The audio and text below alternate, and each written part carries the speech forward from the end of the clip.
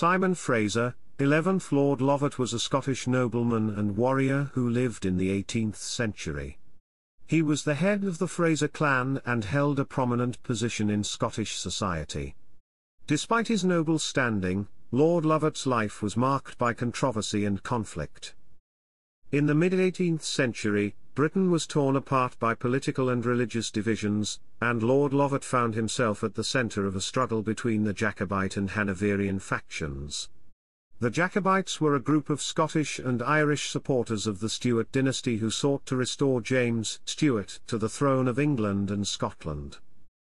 In 1745, the Jacobites launched a rebellion against the British government, and Lord Lovat was one of their leading supporters. He raised an army to support the Jacobite cause and was involved in several battles during the rebellion. However, the rebellion ultimately failed, and Lord Lovat was captured by the British government. In March 1747, Lord Lovat was put on trial for high treason in Westminster Hall. Despite his defence, the verdict was a foregone conclusion, and he was found guilty.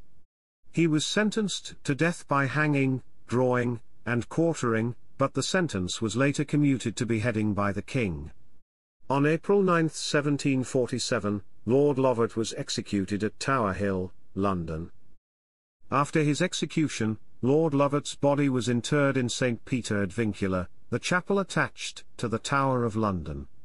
However, family tradition claimed that his body was secretly removed and buried in the family mausoleum at Wardlaw near Inverness. This claim was fueled by the discovery of a lead-covered coffin in the crypt that bore a bronze nameplate in the name of Sir Simon Fraser. In 2018, the University of Dundee carried out an analysis of the bones within the coffin and found that they belonged to a young woman, not Simon Fraser. The current theory is that the coffin was prepared for Lord Lovat but was sent to Wardlaw when the government changed its mind.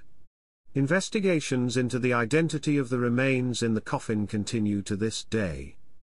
Lord Lovat's legacy lives on, and his story continues to captivate audiences.